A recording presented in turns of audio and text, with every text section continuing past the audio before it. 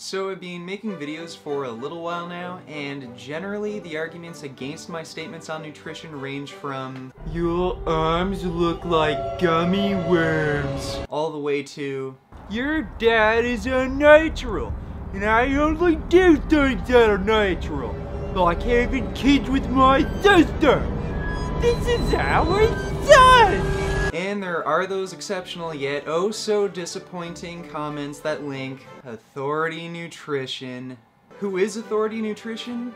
Well, it's hard to say. The only evidence of his existence are retarded, biased, pandering nutrition articles and one unflattering photo of a fat, oily, bald man. Now, I don't like to be the look at me bro types, but when you're following your own nutrition advice and you end up looking like this, you might want to be a little worried. The sad part is, this guy must have thought that was a particularly good photo or else he wouldn't have posted it. Now, assholes like Mike Chang may be overall more well known, and don't worry, we'll get to him later, but first we have to deal with the small fish. But Authority Nutrition is by far the most referenced fad diet promoting idiot that I have to encounter in the YouTube comments. And it's likely because morons are impressed by his ability to cherry pick studies that have little to no relevance to his claims. Now, a typical YouTube troll comment calls me a biased vegan who cherry picks studies to support his claims. So it's only logical you listen to a guy who adamantly promotes meat and disparages veganism because there's no way he's biased. He eats meat. Meat makes you unbiased. So what is Authority's Nutrition unbiased and medically supported take on veganism?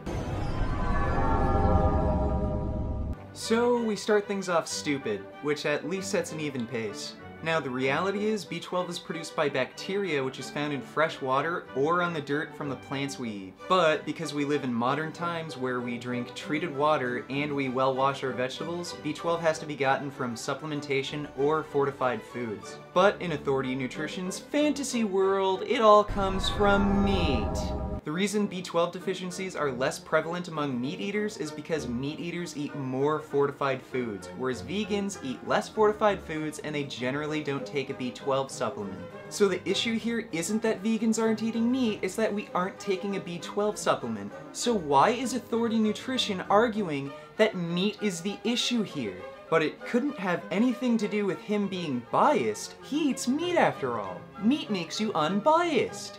Next he talks about protein, specific amino acids, DHA, and of course to impress all of his victims of incest who read his articles, he has links to studies. But the funny thing is, these aren't studies on meat, they're studies on supplements, supplements, and supplements. So according to Authority Nutrition, vegans shouldn't take any vitamin supplementation at all, including B12, but when you see studies that show a health benefit to supplementation, that says to him, we should eat meat. He's not biased, he eats meat, remember?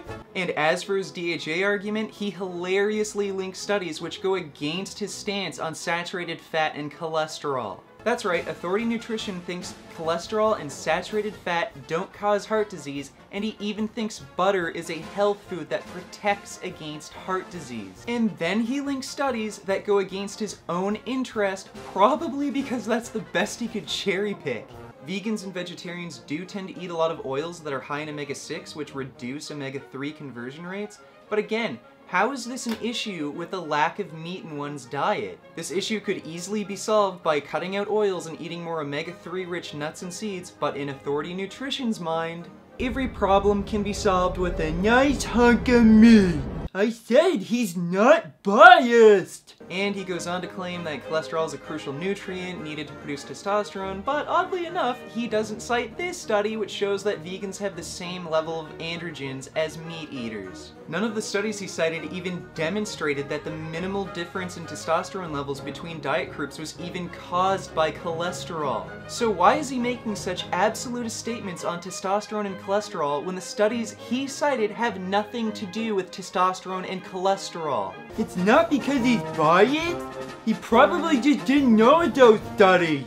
And now for the grand finale. There are no studies showing that vegan diets are better than other diets.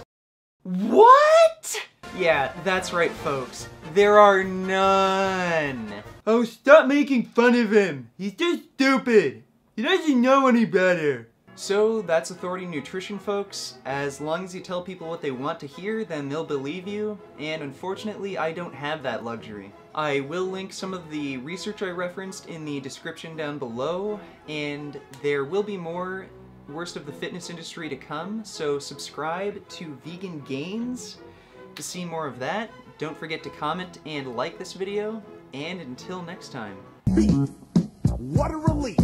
When will this poisonous product cease? This is another public service announcement. You can believe it or you can doubt it. Let us begin now with the cow. The way it gets to your plate and how.